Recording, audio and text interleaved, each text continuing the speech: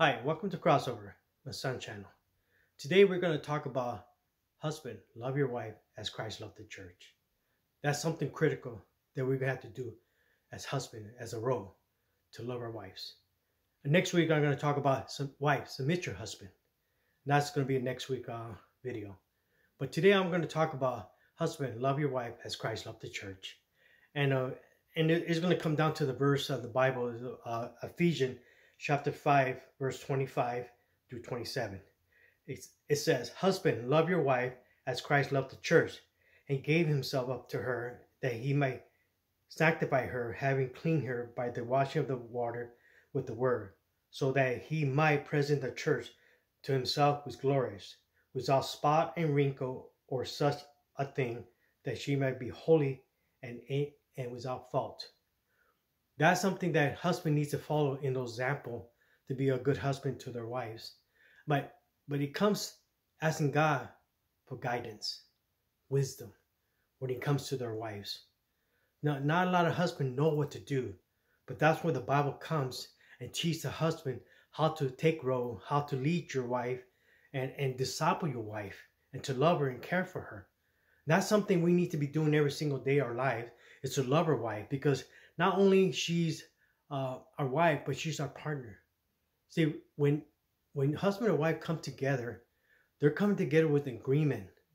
When you guys pray, it's powerful prayer. When husband and wife come together and pray into God for whatever they're praying for, that God's going to listen and answer the prayer.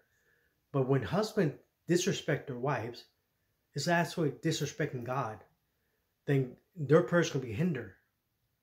That comes for husband and a wife. Either way, if you guys having arguments or upsetness or not following God's standards as a husband role, then eventually God's going to hinder those prayers. And then you allow the enemy comes between your marriage. And that's something that I'm here to say that marriage is a wonderful thing. It's a blessing. But when you have a spouse that loves the Lord as you do, you can move mountains. Because prayer, it comes a powerful thing by the Holy Spirit. When you come your spouse walking side by side and conquer God's word through the peoples and through your day. Because that's something that husband needs to look forward. It's to spend time with your wife, not only talking to her, but disciple your wife and your family. We need to be husband role leaders, provider.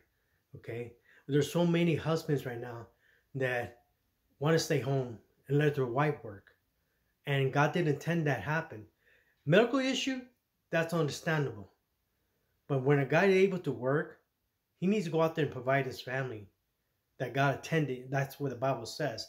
Because there's so many laziness of men that don't want to work or provide their family. And then wives don't have no respect for their husband. Because why? Because they're not taking the leaders that God intended a man to be. So we need to change that point of view and put everything aspect of their husbands to love God. And that's why the next video I'm going to talk about wives, to pray for your husband. Because your wives needs to pray for their husbands to guide them in the direction that God could lead them.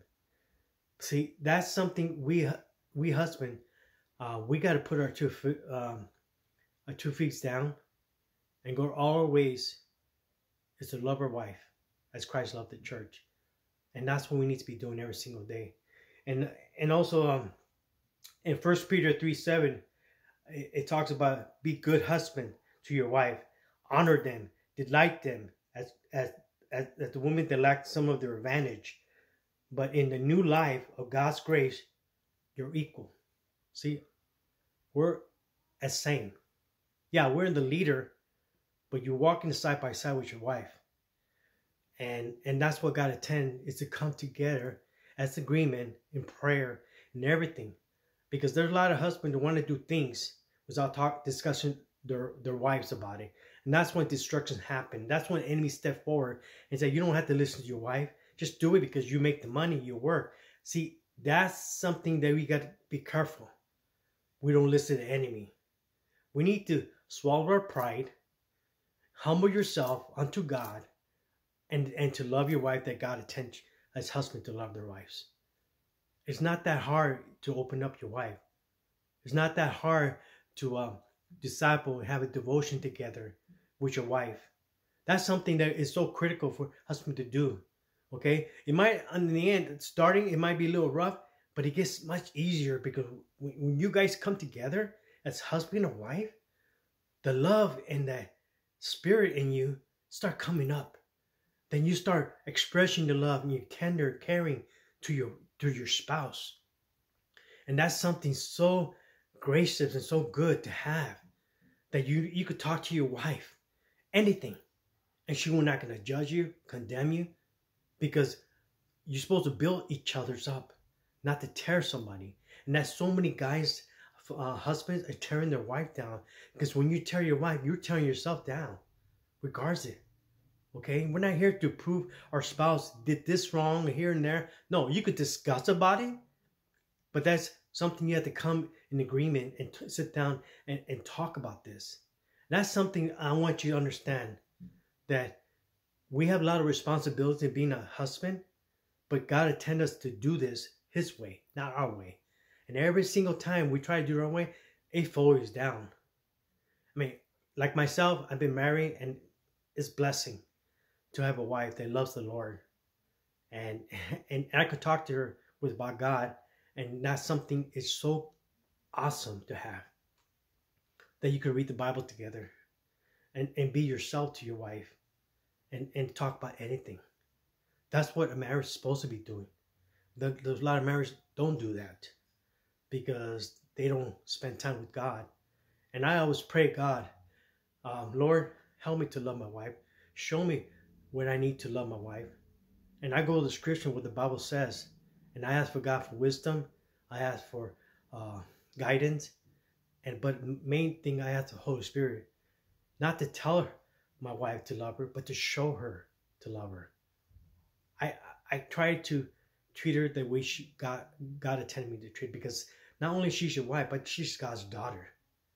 And God released her to you to take care of her and to mold her and shape her.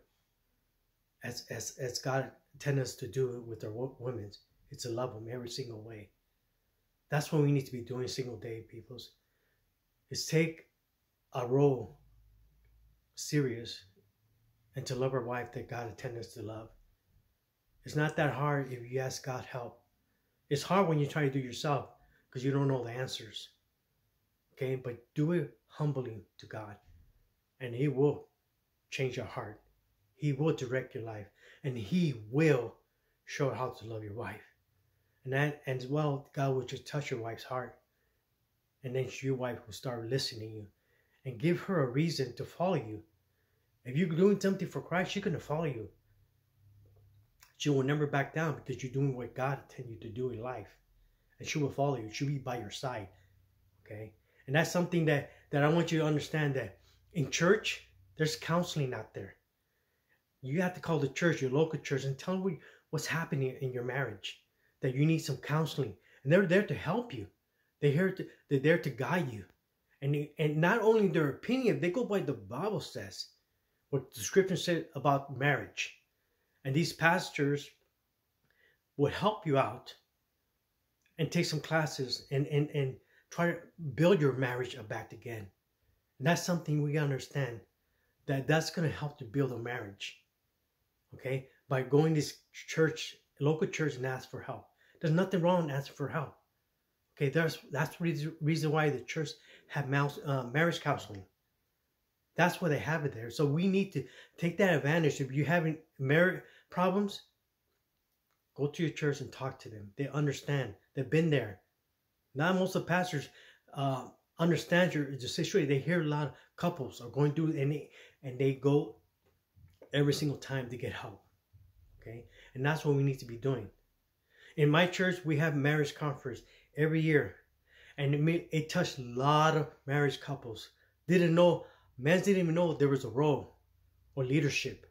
Okay, they only know to be macho or be aggressive or angry or be tough or something. That's not a husband is supposed to treat their wives. Okay, You're supposed to protect your family that God intended and sacrifice your life for your family. That's what God intended. But God didn't intend you to tear your family apart, to tear your marriage apart. And a lot of husbands are doing that. But you know what? A lot of husbands don't have the guidance. They don't have the tools or haven't been discipled. But there is churches there that would tell you how to be a successful husband. But based on what the Bible says, not based on their opinion. It's what the Bible says. But I encourage you, like marriage couples, beginners, you want to know about marriage? You should talk to people's successful marriage in church. They've been married for 20 years, 18 years, 30 years. They have the example. And sometimes you try to seek their advice. And they will let you know it's God that changed my wife's heart. It's God that changed my husband's heart. See, it all comes down to God. God is the way He's going to change people's heart. He's going to make it everything possible. And I want you to really understand this, okay? Husband, give your wife a reason to follow you by having Christ in your life and be an example that Christ like in your life. And then your wife will follow you and agree with every single time. Then, you know, the more important, your kids will see how you love your wife, their mother, and they want to live that example. When they get into marriage, they will see how their parents are.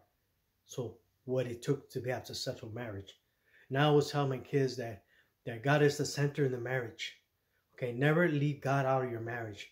Always have God in your marriage and ask God to protect your marriage. Okay, and that's what we need to do as husbands, to come together. Okay, in prayer. And I encourage you, husband. Okay, do wherever you can, love your wife, care for her, pray for her. That's the main important thing to do. And God will honor that, and God will bless you. And that's the same thing that in life, the blessing that God's going to give us this marriage, because God's not going to bless a awful marriage. See, if you're mistreating your wife, there's not going to be no blessing. And you want to know why you're hit rock bottom? Because how you treat your wife. You want to get blessing? Then do what God has telling you to do in the Bible, to love your wife as Christ loved the church. See, Christ died for us because we're the church. He died for that reason, so we could be set free and to live by His example. And that's something we need to go diligent every single day. It's to stay in the Word every single day of our life and help the Holy Spirit to guide us and direct us, to show the love that God has for us. It's by reaching peoples and telling peoples that God is the answer for everything. Marriage, or you're getting in a courting in a relationship, dating. Take those courses in church about getting into marriage, because there are a lot of aspects of it. Just because you say I do, there's a lot of details you have to work on the marriage. Okay, it's a task to continue doing every single day, is to read the Bible together as husband and wife, have a devotion together. Okay, respect your wife, respect your family. That's something so critical. When God sees you doing every effort of that, it means that you honor God in your marriage. And that's something I want you to take consideration, husbands. Okay? It's not about toughness. Not about I'm the man of the house. None of that. It's by being a loving husband. Okay? Be the example that Christ have you to do in your heart, to love your family and to take care of them, but to protect them and serve them. See? That's what a husband is supposed to do. Okay? And a lot of husbands are quitting. They don't want to take the responsibility. And a lot of husbands just leave the family to start on their own life. And that's not in God's plan of view. That's cowardice in God's eyes. Okay? You know what? It's always going to be tough.